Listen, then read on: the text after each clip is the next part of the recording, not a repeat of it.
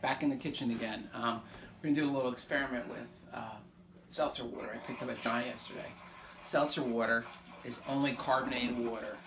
So it just contains carbon dioxide and water. Actually, one more thing, but I'll tell you later about that. So what I've done is taken the labels off a few of these and placed them in this bucket of ice. Now, just one thing about ice. So I got the ice from this freezer. When you take ice out of the freezer, it's not at 0 degrees Celsius. What it'll do, it melts at 0 degrees Celsius. So what I did, I don't know what the temperature of this is. It's way below 0. It could be negative 10 degrees Celsius. I'm not sure what the temperature of our freezer is. So what I did was, these bottles of seltzer water are in layers of ice and salt. So think about what the salt does to the ice. It allows it to melt at a lower temperature. So instead of this ice water being at 0 degrees Celsius, it's lower than that.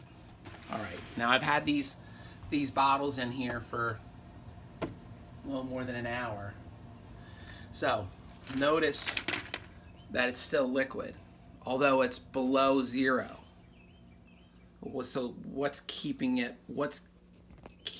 the liquid, what's keeping the water liquid below 0? Because water, this is just water, right? Freezes at 0 degrees Celsius.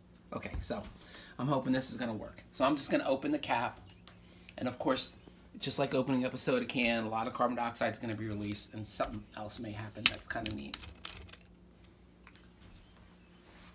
Keep your eye on that.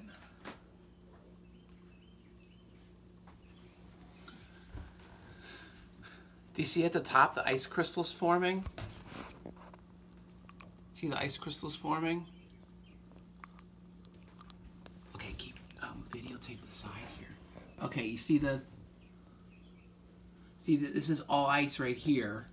So it just froze. So why did that just happen? In fact, as you can tell, more and more of it's freezing. Usually it happens faster. I might try this again with another bottle, but you see there's a lot of ice in here.